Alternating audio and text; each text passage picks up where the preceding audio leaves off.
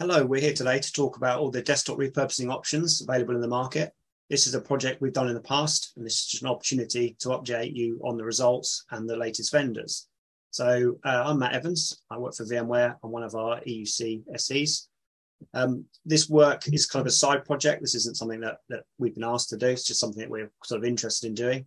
Alongside me is Darren. I'll pass over to him. Thanks, Matt. I'm Darren Hirons, Manager of Solutions Engineering for UK and Ireland for the digital workspace. Judy? Thanks very much, Matt and Darren. I'm Jonathan Jarcy. I'm also a solution engineer working the EUCBU, and I'm delighted to have been invited into this project. So looking forward to talk about it. Yeah, it's good to have an extra pair of hands this time around. So first off, we'll kick off with the agenda and we'll take you through the results.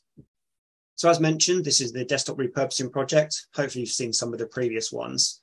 In terms of a quick overview of the project itself, this is something we've been doing now for 4 years, and this will be the 4th year of running through the tests and reporting back. This year, as mentioned, we've got JD to help us, so it's nice to have that extra pair of hands.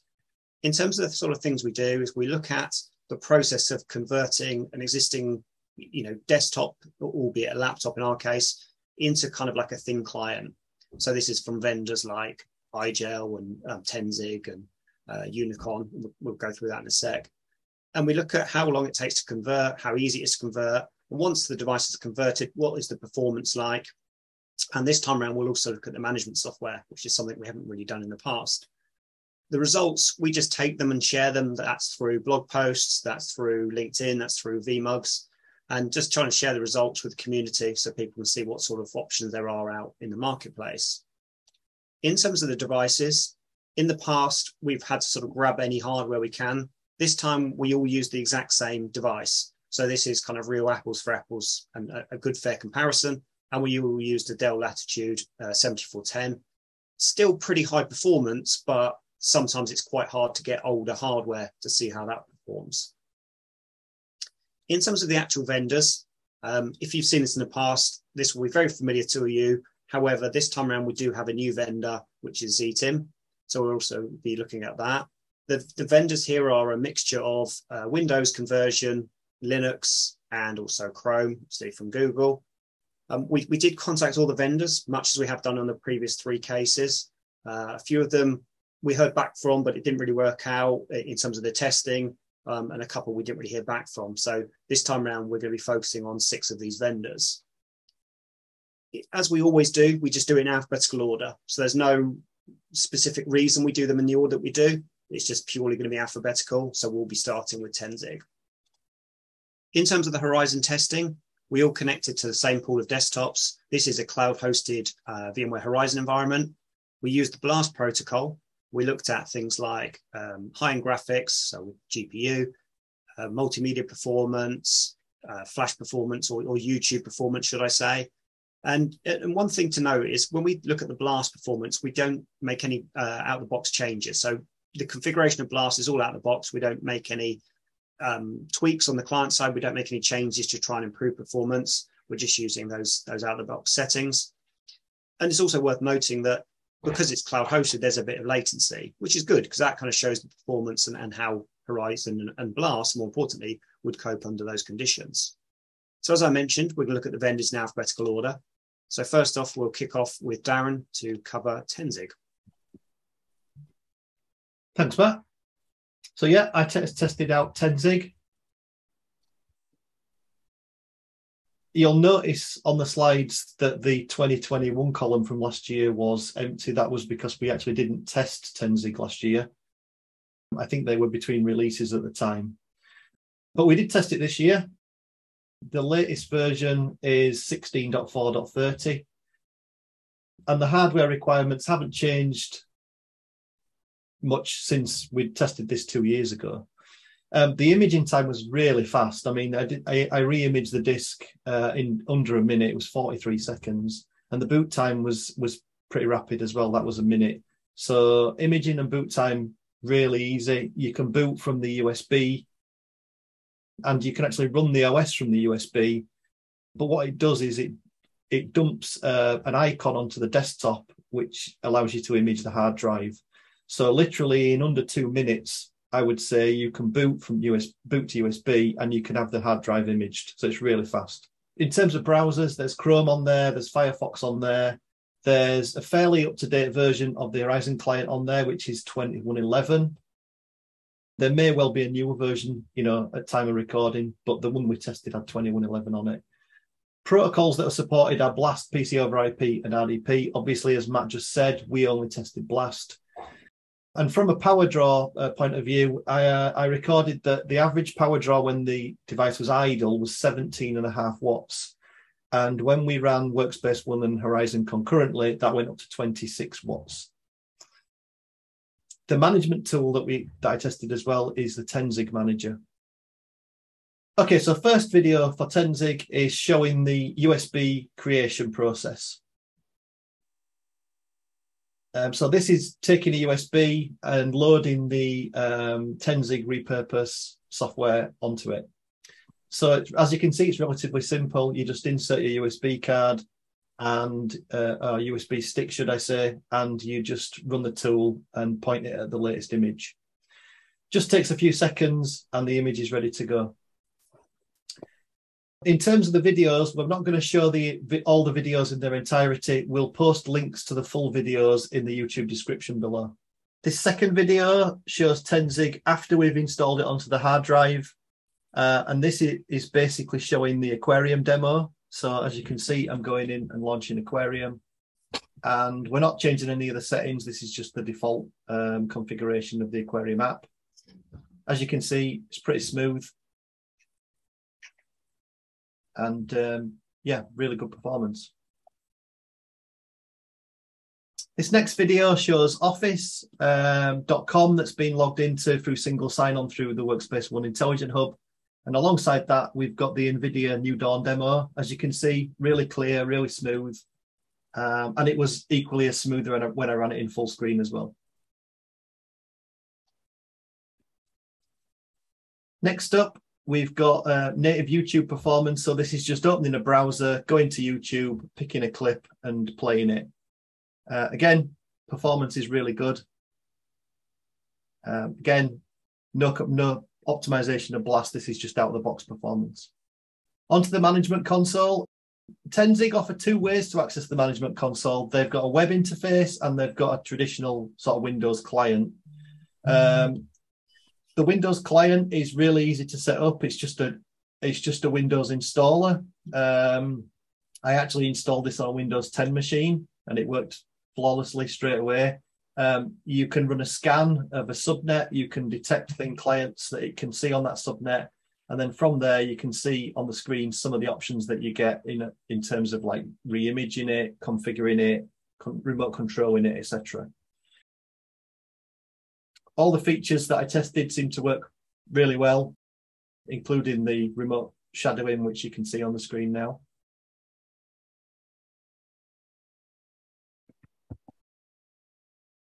So just one thing, so I was going to say, Darren, just one thing while we're looking at that, just to be clear, we haven't done a huge in-depth analysis and comparison of all the management tools, have we? It was more of a, let's just look at the basics. Can you do the things you need to do, like update configurations, remotely support, update software, particularly wake LAN, just the important things. But this is something we didn't do in previous years, so it was good to have a look at the different vendors to see what their offerings were like.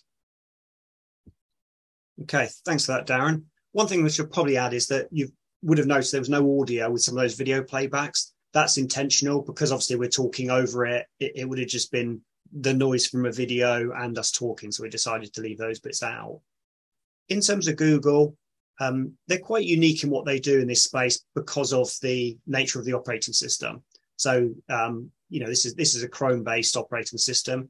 We've looked at this over the past 4 years.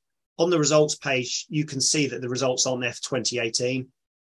We decided to remove them just because information from 4 years ago isn't that relevant to where we are, so we just decided to keep the last few in. In the previous years, this was actually Neverware. So this was an acquisition that Google made of a company called Neverware. They had a product called Cloud Ready, which is now Google Flex, essentially. In terms of the products and the feel of the products, still very similar. Some things have changed, though, similar to Tenzig in terms of boot time. or conversion time, should I say.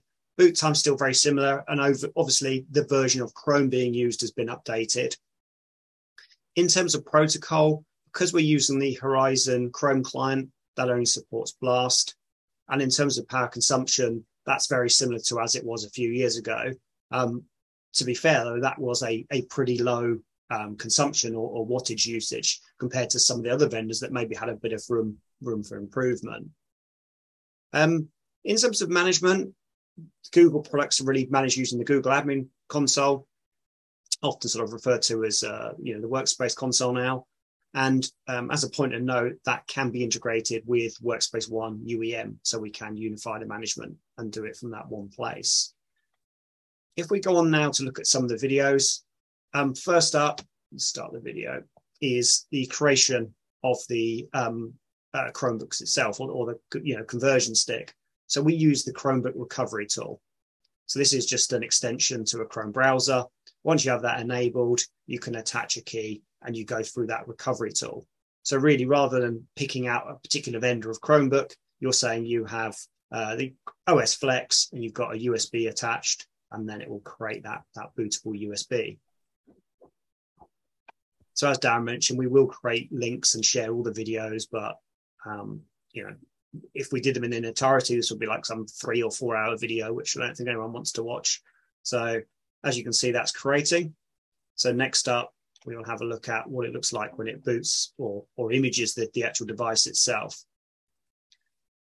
Okay, so there you can see I have options, again, similar to Tenzig. I can convert the laptop and actually install Chrome OS on the hard drive, or I can just boot from the USB.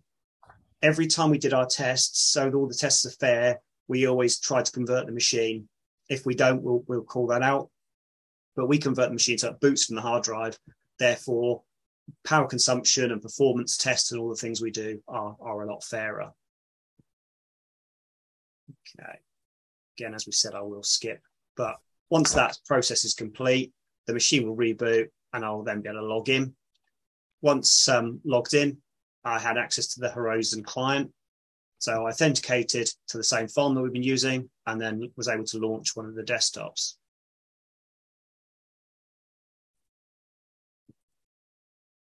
Okay, in this case, I'm connecting to one of the higher end, higher performance desktops. That's got a vGPU in it.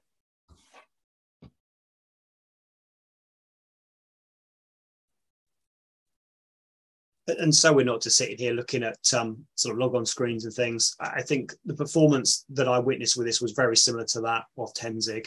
So again, good performance, kind of as I expect it. And it was, good to see those sort of higher end use cases. In terms of the management console, as I mentioned, the Google Admin Console is the console of choice.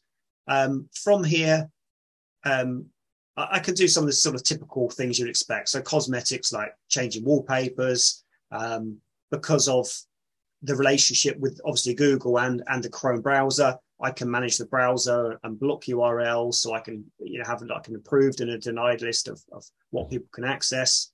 So some sort of like web filtering essentially. In general, it's a pretty rich tool and I can do most things that I want. Personally, sometimes I didn't find it that user friendly, just sort of the navigation, but it's very flat, if that makes sense. So as you can see, it's like a lot of long lists of profiles. Having those broken down and maybe in a bit more of a category would be a bit more useful, but it did eventually make it quite easy. And also the search function you have there is very powerful, so that I could just search for a particular feature. So that was one feature that I do think comes in handy because of the way that the content is displayed. So there you can see I just remotely changed the wallpaper. But in general, decent results from Google, as I'd expect. So in terms of next, we are back over to Darren to look at Igel. Thanks, Matt. Yep, so we tested Igel for the last 3 years. As you can see, the requirement for CPU has gone up now that they no longer support x86. It's the basic requirement now is x64. It still needs 2 gig of RAM and 2 gig of storage though, so that hasn't changed.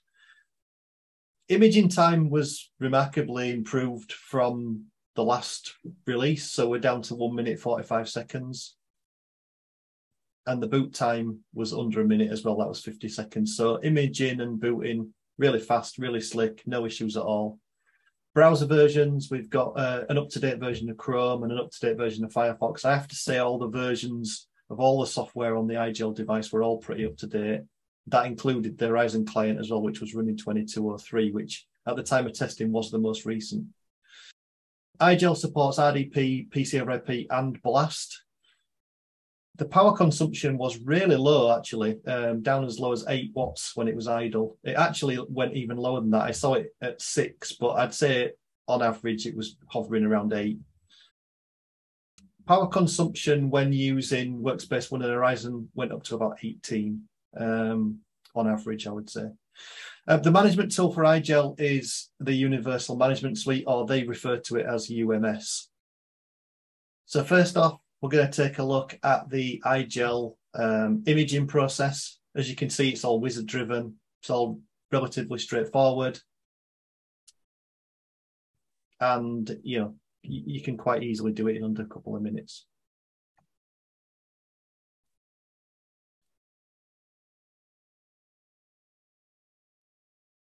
Okay, so here's first boot up now that the Igel device has been imaged. As you can see, it launches the first time configuration wizard, which allows you to do things like set the language, set the keyboard layout, time zone, connect to wireless, all those sorts of things you would expect from a newly installed operating system. As soon as those are configured, you can start using the actual endpoint. Obviously, you can configure configuration of the applications locally, but a better and more likely scenario would be that you would use the management console to configure them and push them down to multiple devices at once. So would I be right in saying, Darren, that most use cases, users probably wouldn't see this because you just do it all centrally from the management console? So you probably wouldn't see this side of it. Correct, yeah. Okay. So this is the Igel device actually connecting to Aquarium.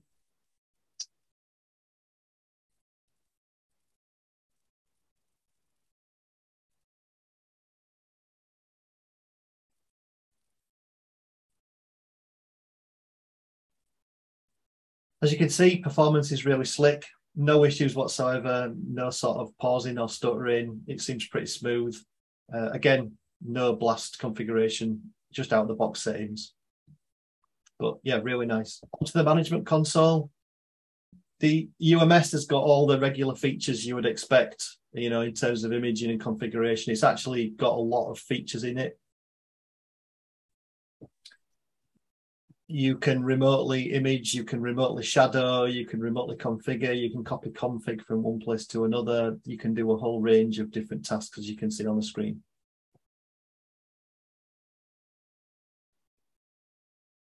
Okay, so I got the opportunity to test Stratodesk, and as you can see, you know, Matt and Darren had tested in April 2020 and in April 21. So I tested it obviously this August. So in terms of the hardware requirements, it was the same. And I think, in fairness, you know, they're pretty low requirements, so that was good.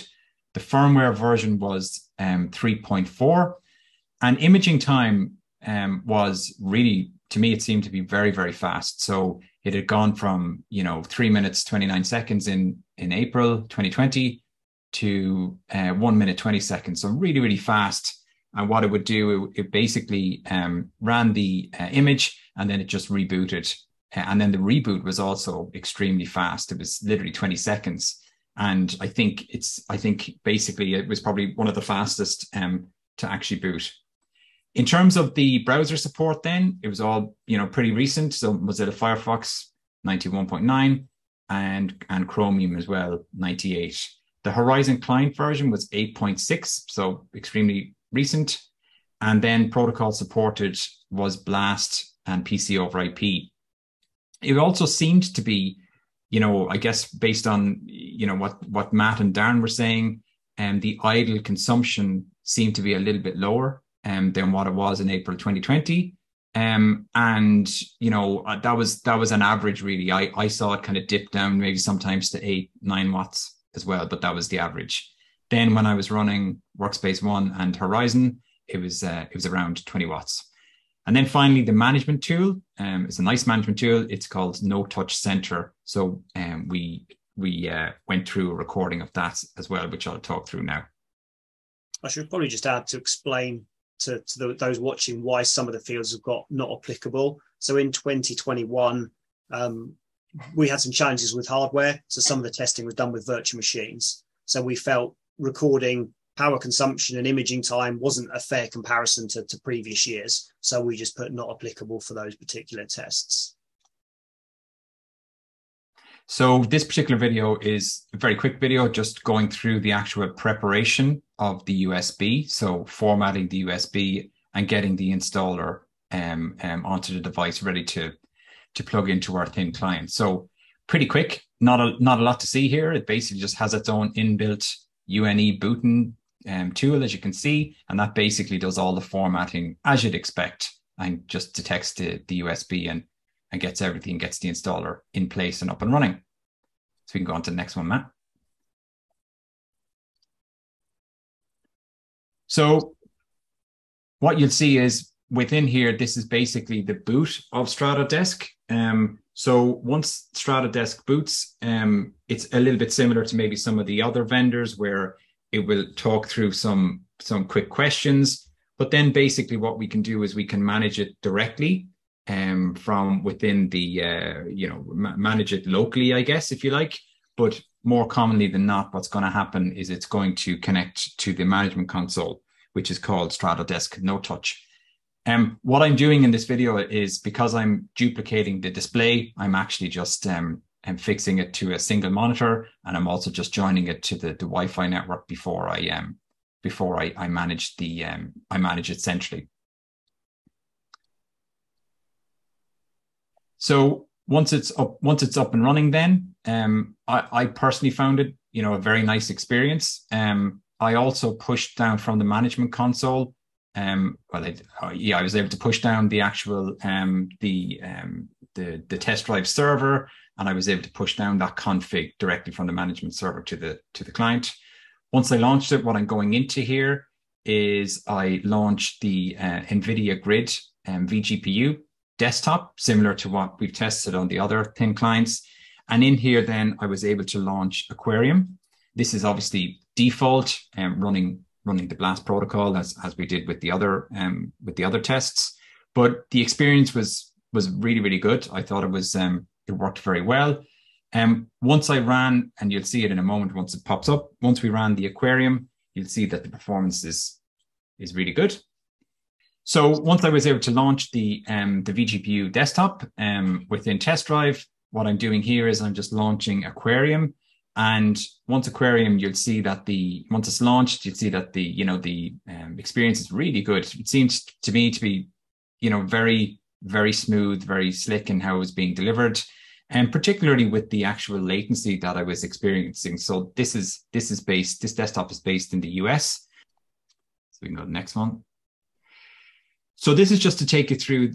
This is looking at the actual Stratodesk No Touch management. And, it had all the usual features that you'd expect. So I could add in a single machine. I could also do, a subnet range and search those machines. Personally, I found it quite intuitive in terms of how to navigate the actual GUI. And it was also quite easy for me to add.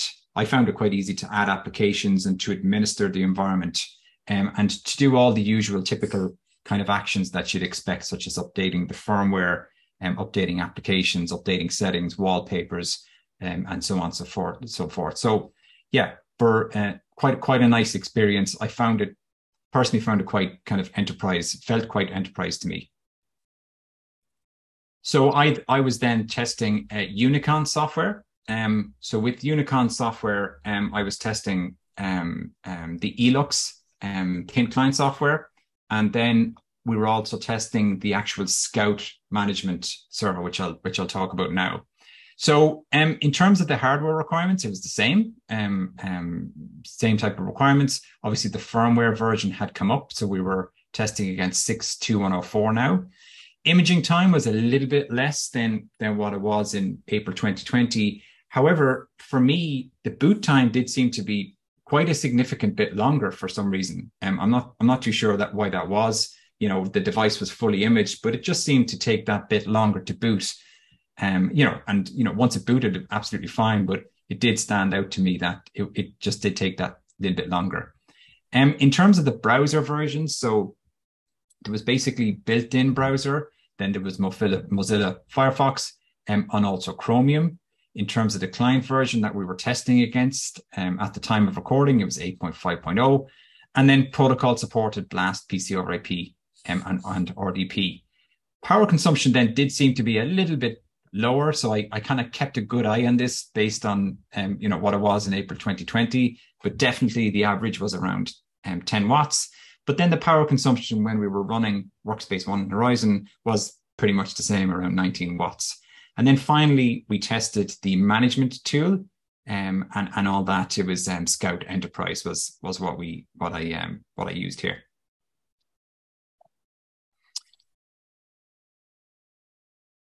So this is just going through creating the USB key to boot. In here, there's a handy little utility called StickWiz, and basically similar to all the rest of the products. Basically, it would just pick up the USB and it handled everything, formatted it, did checksums and so on and so forth, and then it just wrote the actual installer to the USB, ready to actually boot onto the device. So pretty straightforward. So this is a slightly different way of recording the actual what happened. And the reason for this was just, it was based on my own video capturing tool. I kind of had to just record it via this angle as opposed to using it on a second screen. But it was just really, I really wanted to still be able to show what the actual view was like when the device was being booted off USB and then obviously being installed to the hard drive.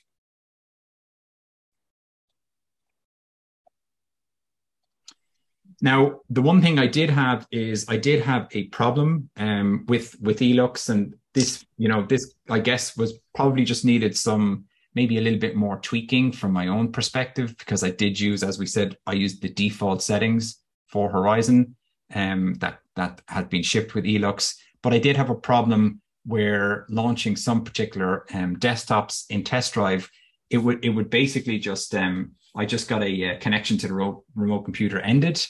So I wasn't able to fully test the vGPU capabilities.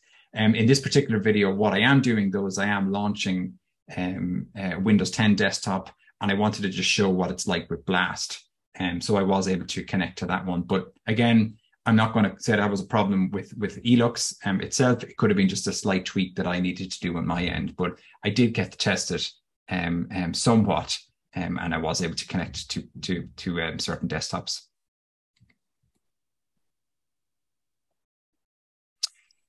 Then we have, this is the actual Elux Scout Enterprise.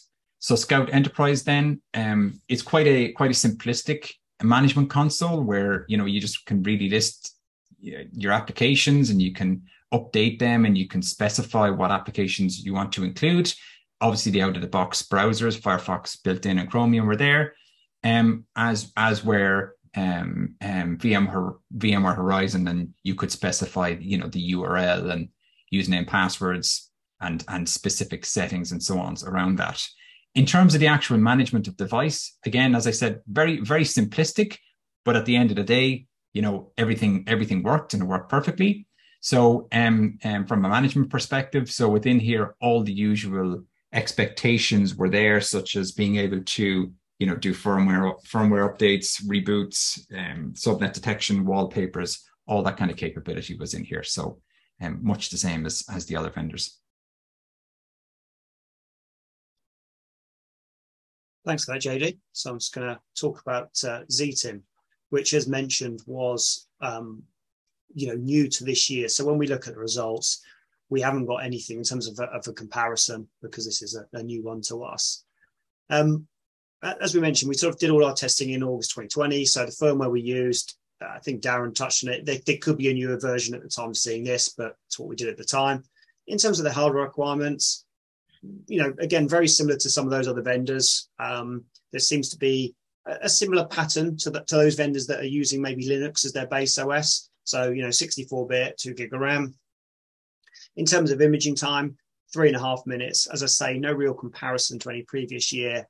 But for me, that's a pretty average time. And also that boot time of 20 seconds. I think that's pretty quick. For most Linux disties, we kind of tended to see times around that. In terms of browser versions, quite a nice feature here. There was not only sort of Firefox and Chrome like some of the others, but also Edge as well. So there were choices here, and Zeetim have chosen to support Edge for Linux as well. In terms of Horizon client, 2111. What I just did note is that in some of the other results, we do mention the sort of previous numbering format like 8.5 or 8.4. So I will bring up a list to show what they actually relate to. But 2111 was the Horizon client that was used. In terms of power consumption, again, similar to some of the other vendors that we saw. When it's idling, just over 11 watts. And when we're actually using Horizon and Workspace ONE, around 20 watts. In terms of the management tool, the tool that is used to support is zconf. So first off, let's have a look at the creation tool. So this is the tool that essentially we can use to build the USB key to then do that conversion.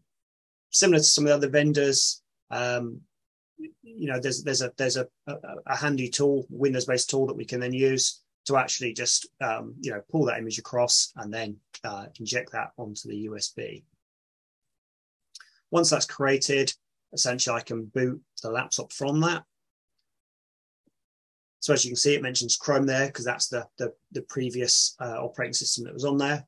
So when I boot, it's going to boot Z Transformer and essentially re-image that hard drive with the specific Zeetim image.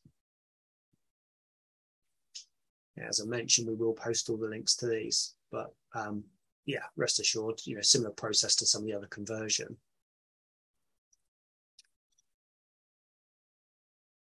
So once the device it has been actually sort of imaged and created, we get, as you can see, a relatively sort of modern looking desktop, not too dissimilar to some of the others, but you can see there those 3 browsers I mentioned. What you're seeing on the screen is me creating that Horizon connection. So what I will do is just skip forward a little bit just to kind of show you what performance is like. So here, much the same, we've launched NVIDIA video to see what that's like. It felt a little bit jerky, but without really diving into it, I think sometimes it's conditions. Sometimes it's obviously just kind of, where I was and what latency I was getting at the time. Also, it's also worth mentioning, sometimes these videos look a lot better to us when we're recording it than they do when you're watching it back because we're recording it all through Zoom. So, rest assured, I was happy with the performance I was getting and the general experience that I got using the Zeetim device. In terms of the management software, some great functionality in there. I think it's pretty intuitive, to be honest. I reached out to the Zeetim team a couple of times to help me.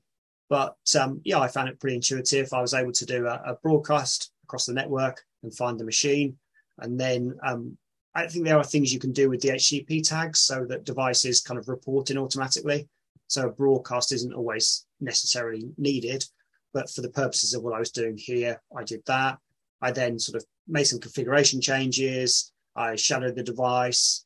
As I say, there are some zero-touch deployment options like auto-config. I think it also supports REST APIs, so there is some sort of custom sort of management integration you can do as well. As you can see, it's pretty intuitive, as I mentioned, very GUI-driven. You have the VMware tab and security tab, display tab. I think it's pretty obvious where you need to make changes and configure things. So as a whole, I think the experience was pretty good using zconf. So just before we go to the final slide, I've just dropped across to Wikipedia. And as I mentioned, we sort of mixed the Horizon client numbering there. So I just want to be clear. So where, for example, maybe we were using 2111, that referred to the 2111 client, which was released in November 2021. And in other versions, if it was mentioned, it would say 8.5, that would be, let's say if we go to 8.5 would be April 2022. So if you then go back to the client, the corresponding client would be that one there, the 2203. So again, apologies for kind of the mixed numbering there, but with every release of Horizon, essentially there's a release of the client and the two match up. Where we drop all the links to all the videos in their entirety, we'll also include a link through to this Wikipedia page, just so you've got this as reference. So really, from all of us here, I mean, you know, the main purpose, you know, of everything we've done here wasn't really to produce a result where we said, oh, we think the best conversion tool is this. It was really just to show you and share with you the options that are out there, share our experiences and share some of the things that we saw and some of the things that we looked at. As a whole, you know, over the last 4 years, not just this time, I've enjoyed the testing we've done. I don't think there's been a device that I've looked at that has been particularly weak. I think they're all relatively strong in their own way. When you're looking at Linux-based solutions, often they're similar because fundamentally they're all on Linux. They all have the same capabilities of like the Horizon client. They equally could have some limitations because of it being Linux. Obviously, the Google one here is slightly different to the rest because it's built on a Chrome operating system. And with that, again, brings some of its own potential limitations and challenges. You know, if you look at Chrome devices in general, you know, you can install Android applications on those devices. With Google Flex, you can't. You're kind of restricted to purely to Chrome applications, which is why we use the Horizon Chrome client. But that aside, again, thank you for watching and thank you for your time. And I'll pass over to Darren and JD to express their thanks. Yeah, thanks, Matt. And thanks everyone for watching. Hope you found the session useful. Yeah, thanks very much. And thanks to Matt and Darren for inviting me into this project. Really enjoyed it. And I hope everyone that's watching it gets benefit from it.